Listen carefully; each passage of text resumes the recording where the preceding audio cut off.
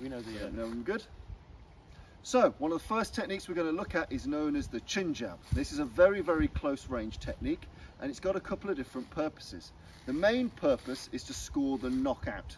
I want to knock the opponent out, and to do that I need to shake the brain very, very quickly. The secondary effect, which is also quite useful, is the knockdown, knocking the opponent to the floor, where you could finish it with the boot, with a secondary weapon or something else.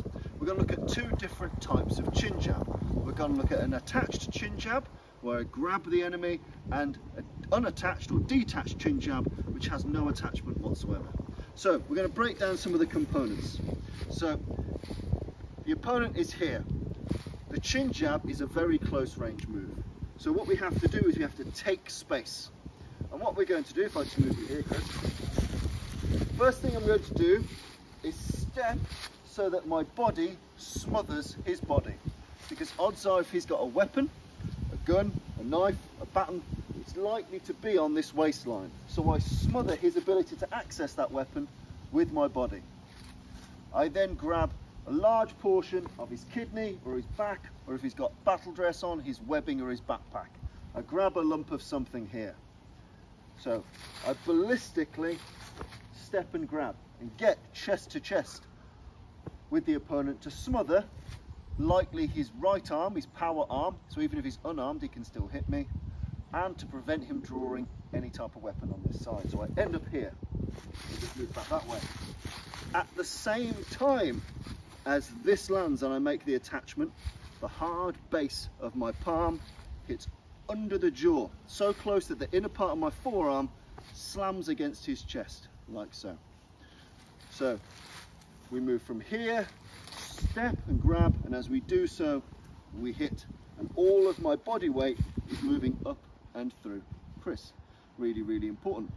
Now, secondary asset from here, bear in mind this is a strike, not a push, it's ballistic.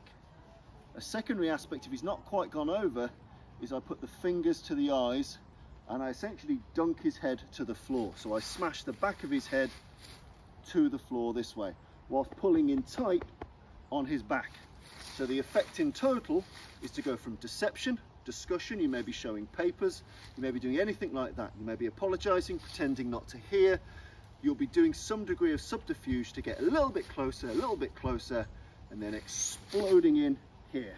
Slamming this in, hopefully this shakes his brain and knocks him out, but if not, you can drive him, head behind his backside, and his head hits the ground.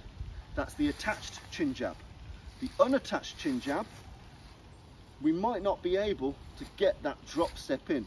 And just to point on that step, it needs to be solid. We need to drive into him. If I can't quite pull that off, and I'm here, the unattached chin jab drives up my toe, so the ball of my foot is on the ground, the heel is off the ground. Like an uppercut, you slam this shot in here. Wow! Typically, if it's unattached, you'll throw more than one. You might throw 2 to 3 shots. 1, 2, 3.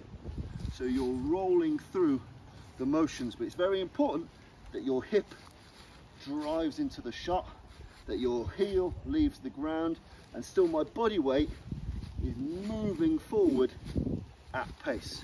In the unattached version, it's less likely the fingers will access the eyes, because if I don't have a hold of him and my fingers go near his eyes, he's going to move them away against that negative stimuli.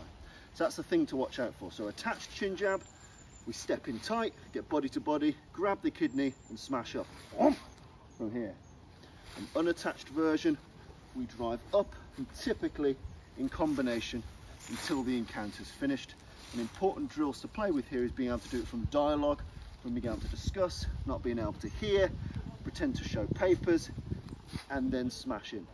But bear in mind, if Chris comes here, a major benefit of it is, of course, preventing him from access that weapon. As soon as he flinches for that weapon, I'm here. I'm smothering his ability to access it at all times. Bear in mind, using the hard, centralized part of the palm, and you want to shake the brain, rattle the head, knock him out. Secondary, knock him down. If you knock him down, you need to have the wherewithal to finish the job in its entirety. So that's the chin jab.